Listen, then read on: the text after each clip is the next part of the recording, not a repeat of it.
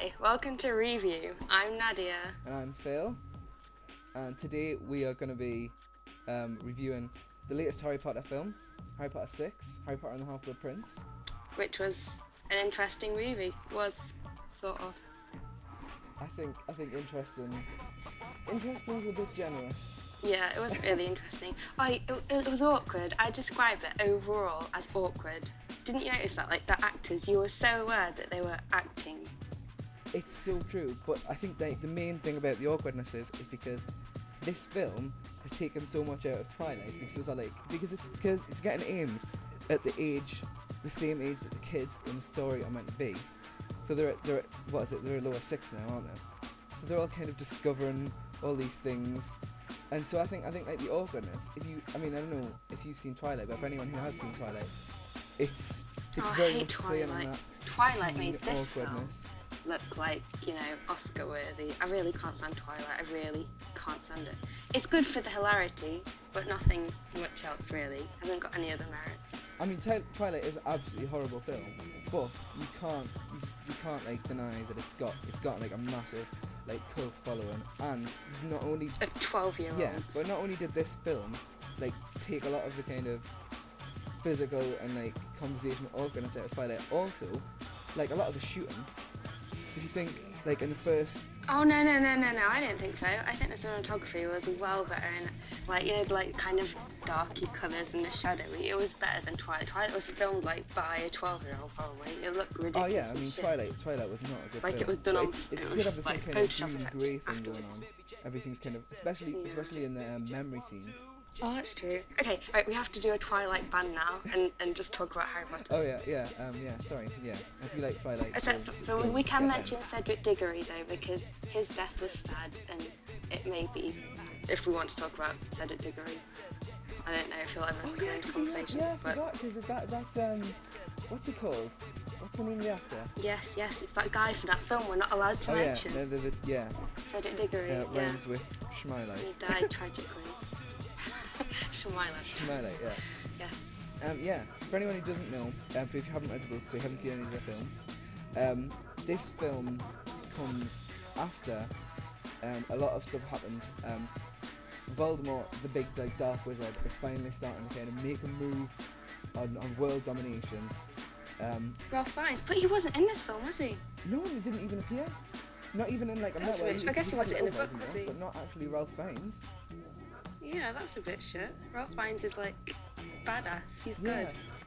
Oh, but yeah. So in this film, in the book, nothing really much happens, in my opinion, anyway.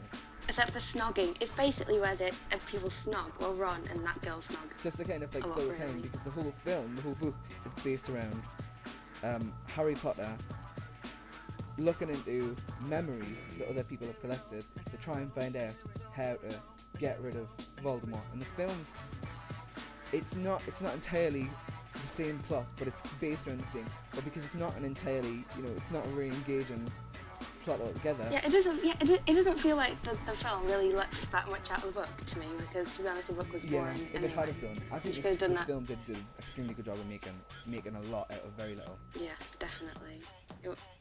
I thought overall it was entertaining. It did, like you say, it did as much as it could out of the book, and some of it was quite funny, sort of. Yeah, no, there were some really In a funny way. moments. Like, I think there was a lot of like awkward comedy, a lot of physical comedy, and the music. I don't think the music's very good.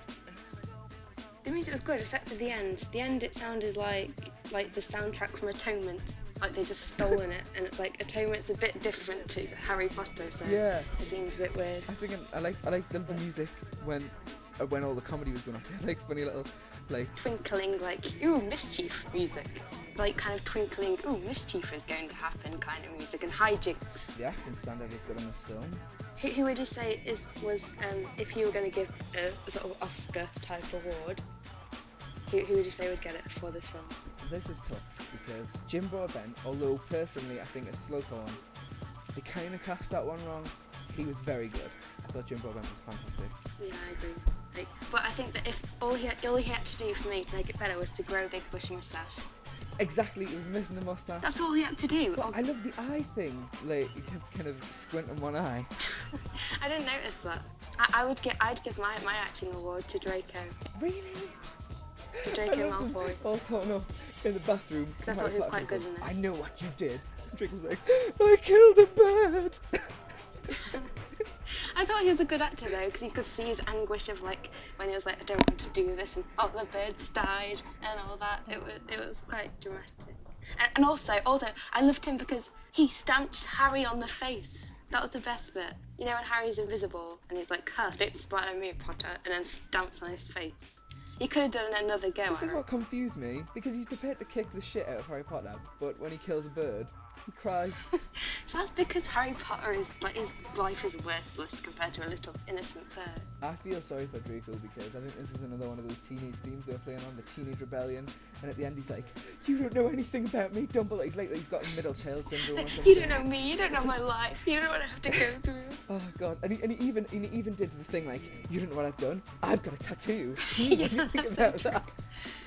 There was so much like they threw in so many like teenage themes. Ah, that was another thing. You know how they're all having their potions and getting all funny on the potions, like Harry with the Felix Felicis. That's Felix it. Felicis. and Ron with the love thing.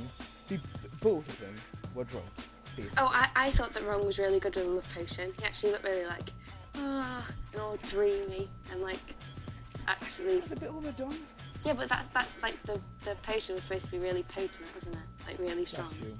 That's true. So that was But good. I think they're both kind of just euphemisms for like underage drinking.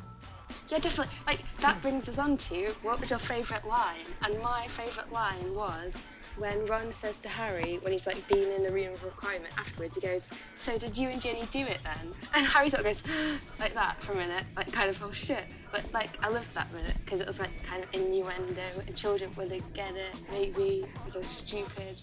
So that was my favourite line of the film. I think the most classic line in this film is going to be, "Fight back, you coward! Fight back!" But I love Draco at the end where he's all with Dumbledore going like, "I've done things that would shock you, like killing birds. I know you killed that bird, Malfoy." Yeah. Oh, poor little Draco.